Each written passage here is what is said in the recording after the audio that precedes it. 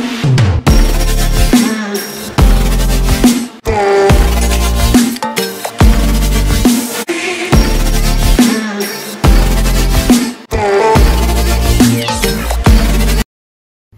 and welcome to this episode of Heart and Health. In this episode of Heart and Health, we'll be talking about chest pain, which is most common reason for most of the patients reaching to the cardiology OPD. In our previous episode, we had talked about heart attack, the basics of it, and how does it present, how do we diagnose it, and I've been asked on various platforms how to identify the chest pain the patient is having is cardiac in origin or not. This confusion is not without any reason. There are multiple organs which are present in the area surrounding the heart, and pain arising from any of these can mimic cardiac origin chest pain. So first rule is there is no single feature in the chest pain which is absolutely diagnostic of coronary artery disease. We usually classify the patients having chest pain into two categories. One is the cardiac origin chest pain, one is the non-cardiac chest pain. Cardiac origin chest pain is usually central in location. It may be present on the left side of the chest. There may be radiation to the left arm. This is because the arm and the heart are supplied by the similar type of nerves. And the non-cardiac chest pain is usually well localized. Patient is usually able to pinpoint the location of it. The cardiac origin chest pain is usually described by the patient as a sensation of heaviness, squeezing, choking, or sometimes burning also. The non-cardiac chest pain may be burning in nature,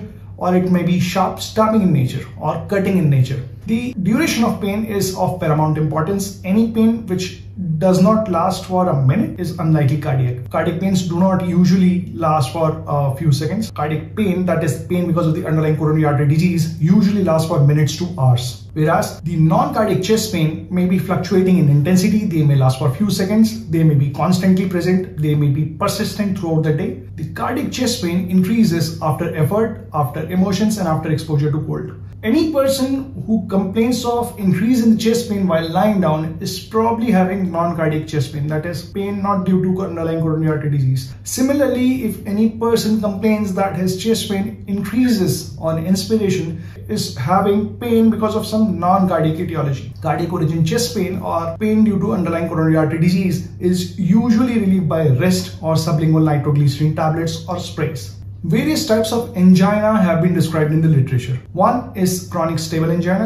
In the chronic stable angina, patient usually has chest pain after exertion or after exposure to cold or after emotions, and this pain usually lasts for around 3 to 5 minutes. Rarely it lasts for more than 15 minutes, and it easily subsides after a rest or sublingual nitrates. There is another entity known as unstable angina. Unstable angina is either the presence of rest angina, that is patient has classic chest pain arising from the heart and it is present at rest, or patient has progressive worsening of chronic stable angina the patient was previously having. Unstable angina is usually indicative of non-occlusive coronary artery blockages. Usually, total occlusion leads to a heart attack. This is subtotal occlusion of the coronary arteries, which is responsible for symptoms at rest. At times, we get to meet the patients who describe that they have chest pain while they start walking, and the pain gradually subsides as they keep walking. This is a type of angina. This is known as walk-through angina. In this, exertional chest pain may present at the beginning of the exercise. As the patient exercises, pain decreases in intensity and may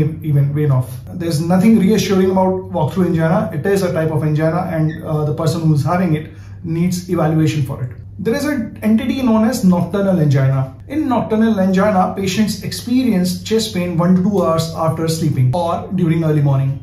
Then we come to some confusing entities. Postprandial angina. Usually the patients with peptic ulcer disease have a chest pain or retrosternal pain or pain in the epigastric or the upper abdominal region, which may increase after the food intake. In postprandial angina, within 30 minutes of food intake, patient experiences chest pain. This is usually indicative of severe blockages in the coronary arteries or the blockage in the left main coronary artery. What happens is blood which was previously supplying the coronary arteries is diverted to the bowels after the food intake, and the patient experiences angina. Now about the site of the pain.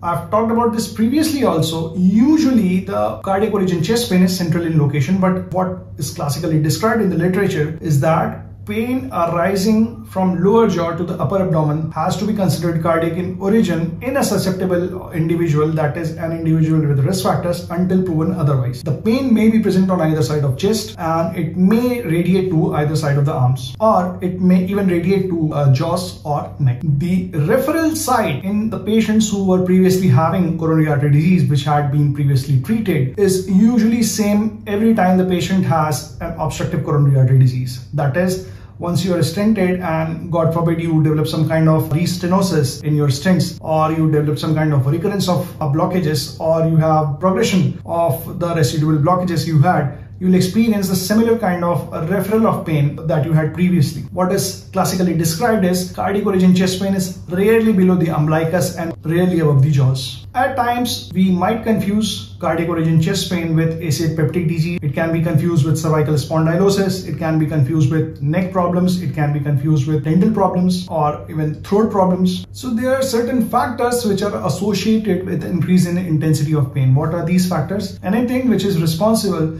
for increase in blood pressure can increase the angina. Exercise can increase heart rate, fever can increase heart rate, and they might precipitate angina in a patient who had occlusive coronary artery disease. Exposure to cold weather, exposure to extreme hot weather, in certain cases food intake, emotions, or even dreams can cause angina. At times, rest pain may be present, that is, typical description may be present while the patient is lying down or just getting up from sleep or is doing minimal activity. This type of chest pain suggests that the patient has got acute coronary syndrome or a heart attack, and it has to be taken very seriously.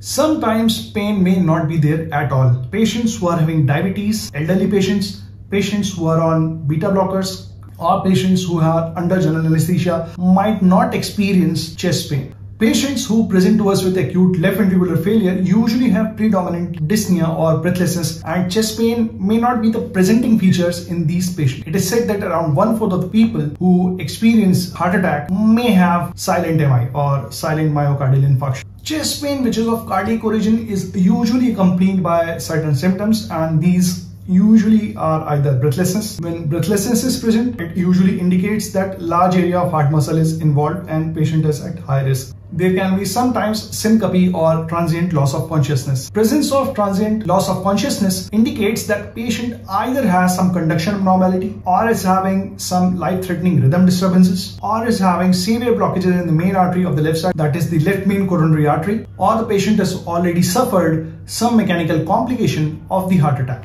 Sometimes there can be features of increased sympathetic stimulation. What are these features of increased sympathetic stimulation? Patient might have anxiety, might have restlessness, might have palpitations or tachycardia. Patients may have sweating, or they can present with hypertension or increased blood pressure. At times, there can be manifestation of parasympathetic axis. In these patients, there can be hypotension, that is the blood pressure is on the lower side. There can be bradycardia, that is the heart rate is on the lower side. They can feeling of persistent fatigue or weakness. At times there can be nausea and vomiting. The message of this talk is the same. Any kind of chest pain you have got, it needs workup, it needs evaluation, and it has to be taken very seriously.